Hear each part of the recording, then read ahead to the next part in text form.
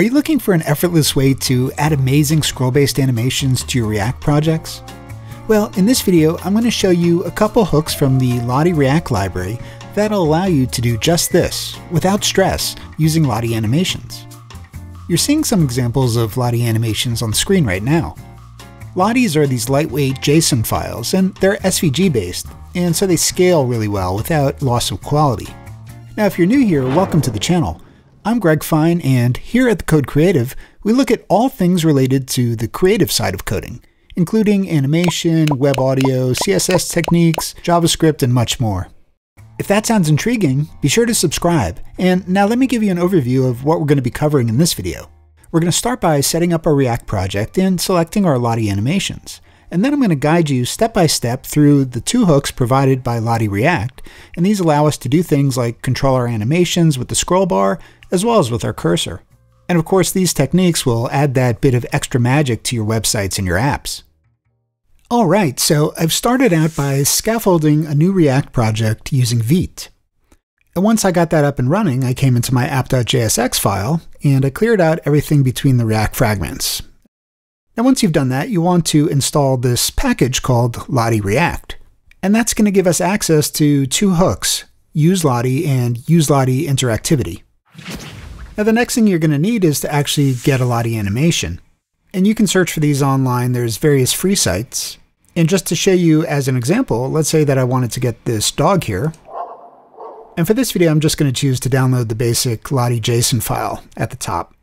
Now one thing you might want to do is if you click on this information icon, at the bottom of the page you can see the total frames for this particular Lottie.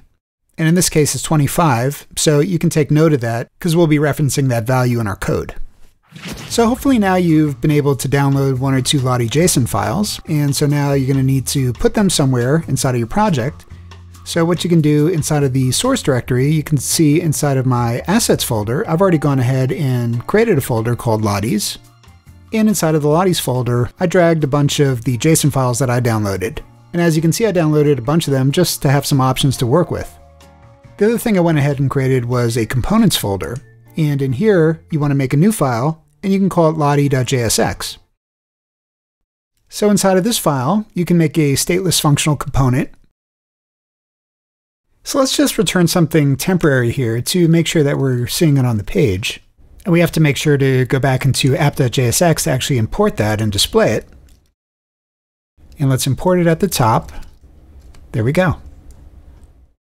So hopefully you're still with me and you haven't jumped ship yet. It's always a pain in the butt setting up all this stuff at the start.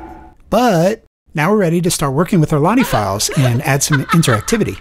So let's jump back into our Lottie.jsx component now, and we're going to actually start using those hooks. So let's start out by importing them at the top. So we're going to import useLottie and useLottieInteractivity from Lottie-React.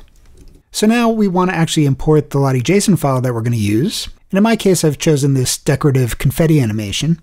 And so now I've already jumped ahead and I've pasted in the code that I want to walk you through.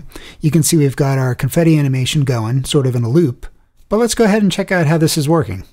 So I'm actually going to just stop it from playing for now, and let's walk through it. Let's start by taking a look at line 13 here. We're using the useLottie hook, and we're passing in two things. We're passing in an options object and a style object as well.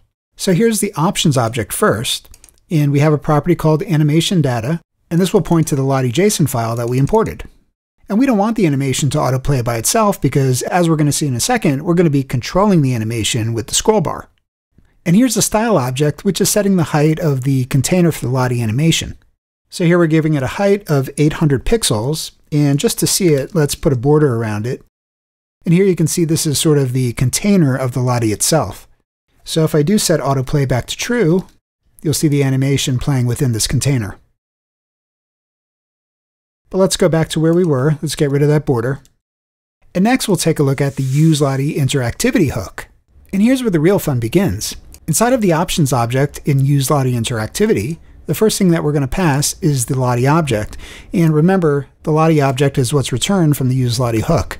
Right, so that's the object that actually has the path towards the Lottie animation, as well as its styles and any playback information, like this autoplay line.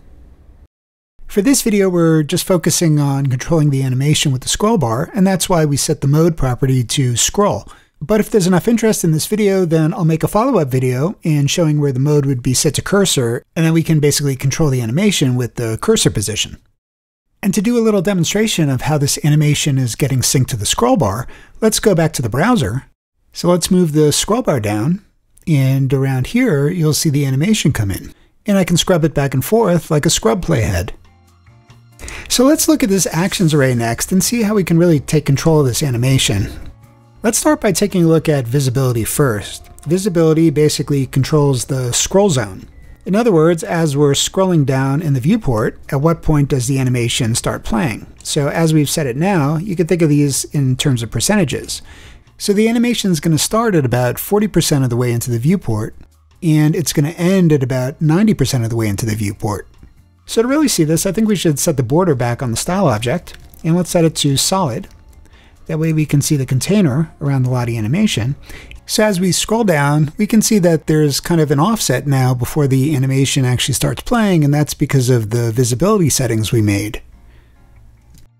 But what if we wanted that animation to start as soon as it entered the viewport? Well, let's set the first value to 0. And now as I start scrolling, we'll see that basically the animation has already started. Now for the type, we're giving it a value of seek, and that's what we need if we want to control the animation with the scroll bar. For frames, we're also using an array here, and what we're doing is we're defining which frame of the Lottie animation we want the animation to start on, and which frame we want it to end on. And if you remember, I told you to take note of the total frames when you first downloaded your Lottie JSON file. So I know this particular animation has 53 total frames, so here we're saying we want the animation to play from its start to its end. But what if we wanted it to start somewhere halfway through the animation? I don't know, about 25. And let's give it a little bit of offset before it starts playing, and let's check it out. So here we go. We're basically starting from somewhere more in the middle of the animation rather than at the beginning. But wait, there's more. We can actually chain a bunch of these objects together. And let me show you why that's cool. So I'm going to start by taking the first object in the actions array, and I'm just going to copy and duplicate it. And now we can kind of chain things together. So let's say, for example, here we have our visibility set to start at 20%, but let's have it go to just 50%. And for the frames, let's say we're going to start on the first frame, but we're going to end on the 25th frame. Now here in the second object for visibility, we're going to pick up at 50%, and we'll leave the second value at 90%. But you see, at this point, we can do something different now. We don't have to keep seeking. We can do something like stop. We can just stop the animation, and we can stop it on a single frame. So let's stop it right there on that 25th frame, and let's check it out now. So we'll scroll down, and we'll see the animation start playing first, but then as it gets to about 50%, we see it just stops right there. Or another cool thing you can do is set the type to loop. So now once we get to this point, let's loop from, I don't know, let's say frame 25 to 35. And let's try that. So we scroll as we get to about 50%.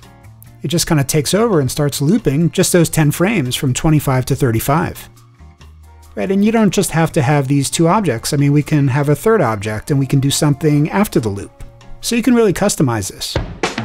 If you're interested in learning how to bring your web pages to life with cool animations, GSAP, and scrollytelling techniques, check out my course, Scrollytelling 101. Since I launched the course, the response has been amazing, with students commenting on the wealth of web dev tips and tricks included in the lessons. I'm going to leave a link down below for you, and you can start by checking out some of the free preview videos there. I think you're going to love it.